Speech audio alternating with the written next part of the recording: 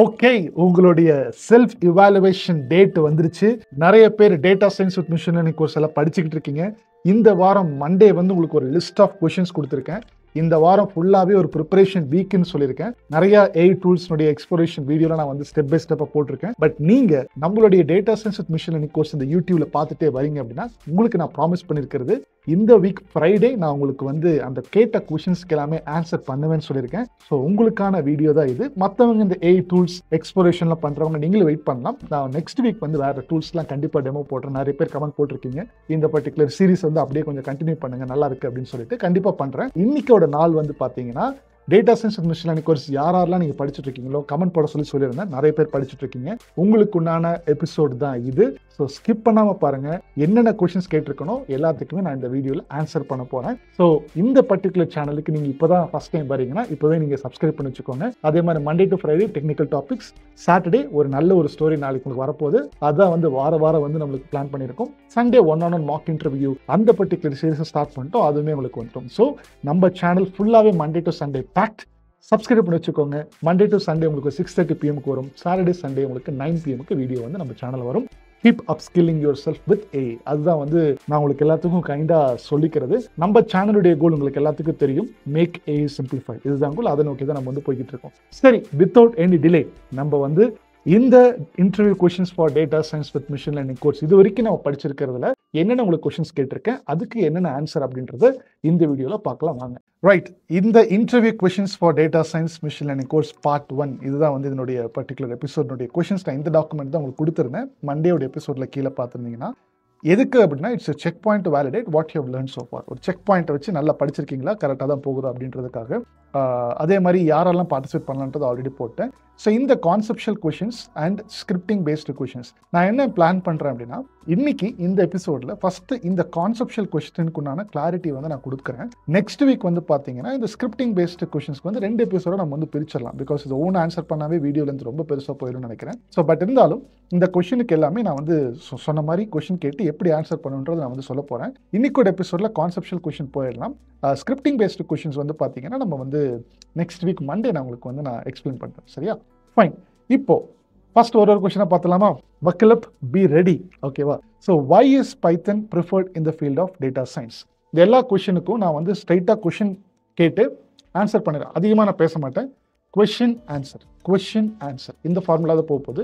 நீங்க உங்களுடைய ஆன்சர் கொடுத்துருந்தீங்க அப்படின்னா நீங்க வந்து தாராளமாக செக் பண்ணி பார்த்துக்கோங்க. அதே மாதிரி நான் கொடுக்கக்கூடிய ஆன்சர் எல்லாமே ரொம்ப பெரிய கேப்ல எடுத்துக்கூடாது. நான் ஒன்ஸ் ஸ்டார்ட் பண்ணிட்டேன் அப்படின்னா ஒரு 70 seconds 60 to 70 seconds is what something ideal to answer to a particular question.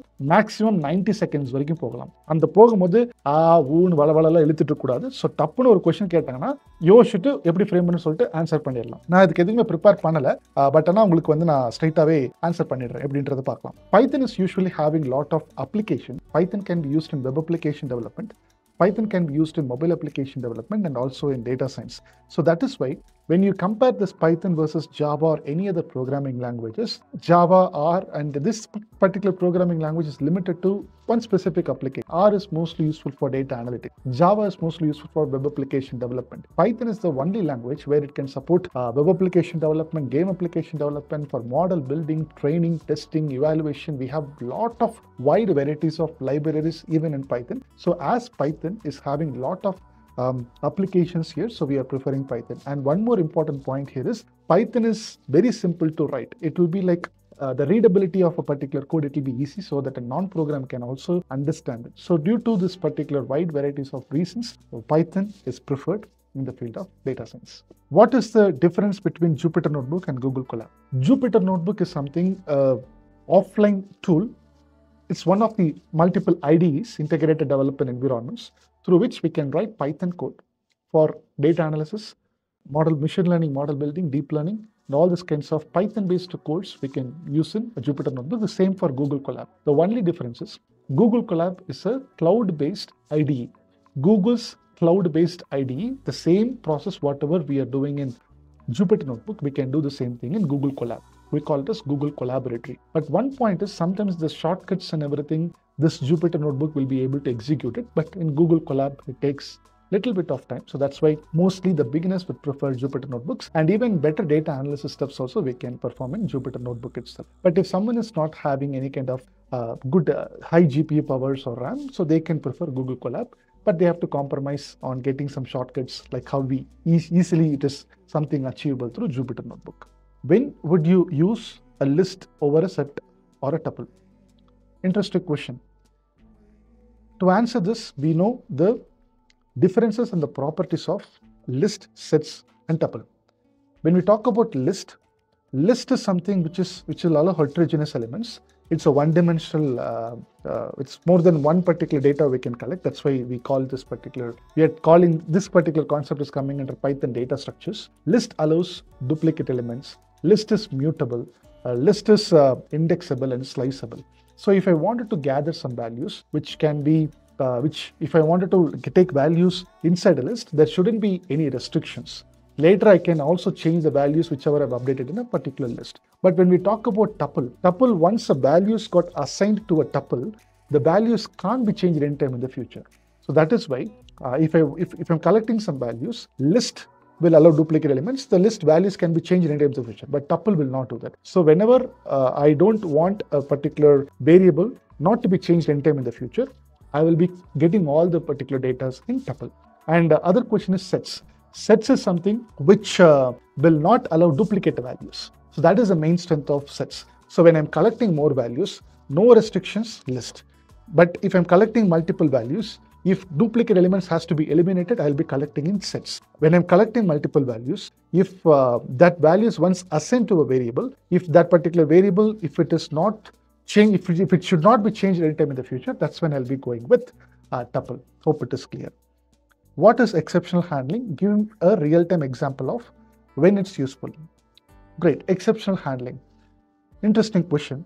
So I'll take one example, real-time example as you've asked me. We were doing a project, number guessing game. So there, from the deployment perspective, when a user comes there and there'll be a screen, enter your number, and user will enter your number between 1 to 100.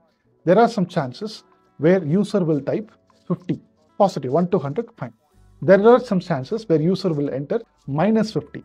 Okay, minus 50 is something, an exception, right? And sometimes instead of typing 67 or any number, they will type any characters. So this minus 50 or this characters, these are all something which is not in the particular condition which I've already set in a program. So this is a negative number error. And the second error is out of value error, which means the value is whatever I'm expecting, it is going out like characters. So that is when exceptional handling is nothing but when I'm executing a particular program, the program should not crash. But the program should say, hey, these are all the numbers. The number what you've entered is not in this particular bucket, whatever it is mentioned. So make sure to write the number properly. And at the same time, if any characters are mentioned, it should not throw an error, but rather it should handle it properly saying, hey, this is some characters what you have written. So but we are expecting some numbers. So in this way, we will write a try and exceptional block. Try block will have multiple categories. We can just have multiple conditions like if else, nested if else, nested if else. So a lot of conditions we can have. Exceptional block will contain some kind of code through which by mistake if a user is typing any kind of characters, this will be able to handle and tell them this is you are expected to type some kind of values, that is numbers, not characters. So program will execute, but it won't crash. So when that particular scenarios, I have already used this try exceptional handling. So that's how I used to handle. Define data frame and series in Pandas. What is different? Data frame and series. Pandas is having multiple data structures. One is one-dimensional data structure of Pandas, we call it a series, and two-dimensional data structure of Pandas, we call it as data frame. If I'm getting values in series, it will be one-dimensional where the series will return index number along with the values. Data frame will have both index number, row-wise, and also in column-wise. It's a two-dimensional data. That's what we call it as Pandas data frame. One-dimensional is series, two-dimensional is data frame. That's the difference. What are the different ways of dealing with missing values in the dataset? This is really an interesting question. To deal with missing values, firstly, I'll be getting the client from the data. First, there are multiple approaches. First, I'll just go with step by step. Step number one, I'll be asking my client, hey, the data set, whatever we have received, it is having some missing values. If you can get the right values to me, I will be able to build a model accordingly. In case if I'm imputing with some kind of other values, I have some techniques. If I'm doing it, maybe there are chances where the data values, it will be misinterpreted. So this is one thing. If you have it, you can give it to me, else I'll suggest you some steps. So this will be my step one. If the client says agrees to it, and if he's just giving the real data without missing values, fine. Let's imagine if he's not giving the data and he's asking us to do the performing the data cleaning. So that's when I have mean, median, mode imputation. And before that, I look into the number of entries. Let's say I have 1 lakh observations, out of which how much percentage of data is on this particular record. How much I'll be checking, is there any is there any duplicate values or there or not? First, I'll be checking it. I'll be removing all the duplicate entries. There are chances which we should have. And again, after dropping it, I'll be checking for null observations. If there is any null entries for each and every particular row, how many particular rows are there? I'll compare, and I'll try to remove all this particular null entries wherever in each. But if I take any particular record, in every record has to be filled. So there shouldn't be any record without any values. So I'll be removing all this particular stuff so that my data will be clean. This will be my step number 2. Else, I'll then again just dig more, and I'll try to observe. Maybe I'll just particularly categorize in a particular column. Let's say if I have multiple categories like level 1, level 2, level 3, and in level 1, if I have the average salary as 50,000, level 2 60,000, and level 3 if I have 75,000, and in level 1 if I have 2 entries, if it is left out, I'll try to manage. I'll just put a cap, fill that particular the same 50,000 average. Here it is 60,000, here it is 65,000. So like this, there are multiple approaches which I will be following by looking at the data set. I'll be thinking about it, and I'll be coming up with different techniques so that the data will be filled and cleaned properly. How do NumPy and Pandas differ in terms of functionality?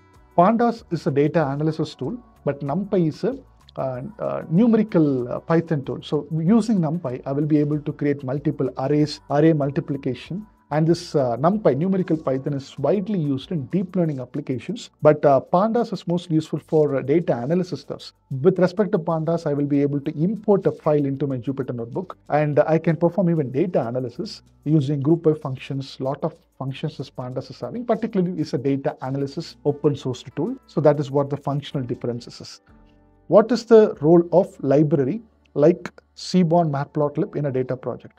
Great question. Matplotlib and Seaborn is one of the Python-based libraries, particularly for data visualization. Matplotlib is something, it is a data visualization library where the charts and everything, whichever it is going to give, it won't be something, it would be in similar color. But when I just go for Seaborn, which is constructed on top of Matplotlib, it has some beautification colors. It is a kind of add-on, or it will have a lot of beautification charts within this Seaborn library. That is the difference. And Seaborn won't have much kind of customization option. So that's why we will be combining Seaborn charts with Matplotlib functions to do a lot of customizations. So that is why I'll be choosing between the Seaborn and Matplotlib. Matplotlib will do more customization on the particular chart. Seaborn will have more, for whatever the charts it is actually trying to show to us, it will have a lot of good presentation, or it will be, by default, it will be colored. That is what the basic difference. When should you use .loc and iloc? Okay, loc is a locator, or locator. iloc is a index locator, which means if I wanted to filter a particular column using locator, I can use that particular column name or index number. But in ilocator, index locator, I will be able to only use that index number of a particular column and index number of any number of rows that you wanted to take. So that's what the main difference. Locator, it will locate based on, you can give index number or column name, both it will accept. But in ilocator, it will accept only index numbers. That's what the difference. So that's what difference, and based on however I want to do the filtering, I'll be choosing between any of these two. What is the importance of writing functions in Python? So I will be having step-by-step instructions to perform, and if the same set of instructions has to be performed again for a particular piece of code for a different input, I'll be supplying one input and the same set of instructions has to be performed. And when I'm supplying input 2, if the same set of instructions has to be performed again, I don't need to write all the codes again. So rather, I'll bucket all this particular function, all the operation step-by-step instructions into a user-defined function. And I'll be calling that particular function again and again, no matter wherever I'm just calling that particular name inside a program. So to avoid writing the same step-by-step instructions again, I will be knocking the door of user-defined functions, and I'll be calling that particular functions multiple times anywhere in a particular program. And we have user-defined function and predefined function, by the way. I've talked about the user-defined function. Predefined function are something the step-by-step instructions are already written. For example, we have a function called len. This len is something which is len. I'll be passing a particular variable or any strings there. It is going to count how many characters in the particular sentence or in a word, which is something returning it to me, right? So it will perform an operation. It will return something to me whenever I'm just calling that particular function. So this is the answer to the importance of writing functions in Python. Great. எல்லா கொஷின்ஸுக்கும் நம்ம இப்போ answer பண்ணிட்டோம். இப்போ உங்களுக்கு ஒரு clarity கிடைச்சிருக்கும். So எப்படி ஒரு கொஷின்ஸ்க்கு ஆன்சர் பண்ணணும் அப்படின்றது. It can sound very natural. நான் இது எல்லாமே அதிகமாக ப்ரிப்பேர் பண்ணிட்டுலாம் பேசல. என் மைண்டில் என்ன ஓடிக்கிட்டு இருக்கு அப்படின்னா, நான் எப்படி உங்களுக்கு டீச் பண்ணேன் அப்படின்றத வச்சு அதுலேருந்து ஒரு ரியல் டைம் எடுத்து தான். ஏன்னா அஃபிஷியலாக டெஃபினேஷனாக படிக்கணும்னா we can even speak better, நல்லாவே பண்ணலாம் தான். பட் ஆனால் நான் எப்படி அப்ளிகேஷன் உங்களுக்கு எக்ஸ்பிளைன் பண்ணுறதை யோசிச்சு நான் எக்ஸ்பிளைன் பண்ணுறேன். என்னுடைய ஆன்சர் எல்லாமே கரெக்டாக இருக்கணும். எக்ஸாம்பிள் டெஃபினேஷன் எல்லாமே திஸ் இஸ் சம்திங். இப்போ நீங்கள் நான் பேசும்போது நிறைய பேர் ப்ரெடிக்ட் பண்ணிருக்கலாம், இவர் எங்கேயும் யூஸ் பண்ணியிருக்கிறார், அதை யோசிச்சு பேசிக்கிட்டு இருக்கிறாரு அப்படின்ற மாதிரி உங்களுக்கு ஃபீலிங் வந்திருக்கும்னு நினைக்கிறேன். ஸோ இந்த மாதிரி தான் நீங்கள் இன்டர்வியூவில் நீங்கள் என்ன அப்ளை பண்ணியிருக்கீங்க, எங்கே யூஸ் பண்ணியிருக்கீங்கன்றதை பற்றி பேசுங்க. அஃபிஷியல் டெஃபினேஷன் கொடுக்கணும்னு எந்த இடத்துலையுமே அவசியம் கிடையாது. இதை நீங்கள் ஒரு அப்ளை பண்ணியிருக்கிற அந்த ஃபீலிங்கோடு நீங்கள் பேசும்போது definitely people are going to be impressed. Okay fine, அதுலேருந்து கொஞ்சம் அதிகமான கொஷின்ஸ்லாம் கேட்கறதுக்குலாம் வாய்ப்புகள் இருக்குது. ஃபைன். ஸோ இந்த எபிசோட் நான் கொடுத்த ஆன்சர்ஸ்லாம் உங்களோட செல்ஃப் இவாலுவேட் பண்ணியிருப்பீங்க. எப்படி இருந்துச்சு? First time I just tried it. Answer கொஷினும் கேட்டு ஆன்சராக பண்ணுறதெல்லாம். ஸோ எப்படி இருந்துச்சு? நிறைய பேர்லாம் இன்டர்வியூ பெர்ஸ்பெக்டிவ்ல எல்லா கொஷின்ஸ் தான் கேட்கணும், ஆன்சர்லாம் அவங்க பண்ண மாட்டாங்க. பட் நான் இங்கே கொஷினையும் கொடுத்து ஆன்சரும் பண்ணியிருக்கேன். So how to you feel அப்படின்றத கீழே எல்லாருமே கமெண்ட் செக்ஷனில் போடுங்க. யாரெல்லாம் இந்த யூடியூப்ல கோர்ஸ் பார்த்து நீங்கள் படிச்சுட்டு இருக்கீங்களோ, I would love to read your comments. So நீங்கள் கீழே கமெண்ட் செக்ஷனில் போடுங்க. அண்ட் வேற ஏதாவது நம்ம நெக்ஸ்ட் வீக் மண்டே இந்த கோடிங் கொஷின்ஸ்ல ஒன்று பெண்டிங் இருக்குது. அதை நம்ம மண்டே அதுக்குனுடைய கிளாரிட்டியும் எக்ஸ்பிளனேஷன் பண்ணி கோடிங்கே உங்கள் கண்ணு முன்னாடியே நான் டைப் பண்ணி காமிக்கிறேன். So that you will also understand எப்படி இது போகுது அப்படின்றது எல்லாமே.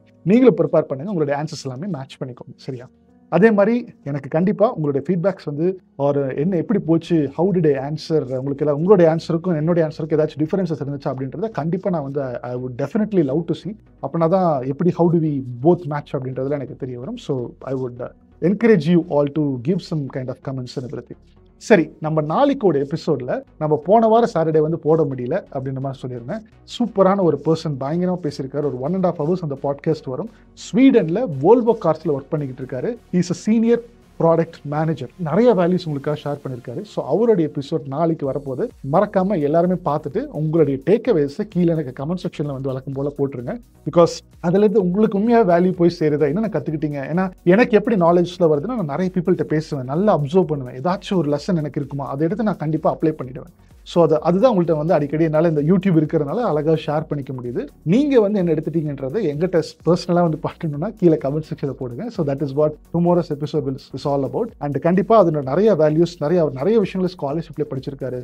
ஸ்வீடன், நிறைய இடத்துல யூரோப்பியன் கண்ட்ரிஸுக்கு போயிருக்காரு. இதெல்லாம் எப்படி தமிழ்நாட்டிலேருந்து தான் போயிருக்காரு. எப்படி இதெல்லாம் ஒரு காட்சி.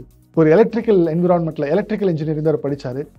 நானே இப்போ எல்லாத்தையும் ரிவீல் பண்ணல. நாளைக்கு நீங்க பாருங்க. It will be definitely motivating for you. So let's meet in tomorrow's episode. This is your A Coach John. Let's make AI simplified. See you all in the next episode. Bye. Cheers.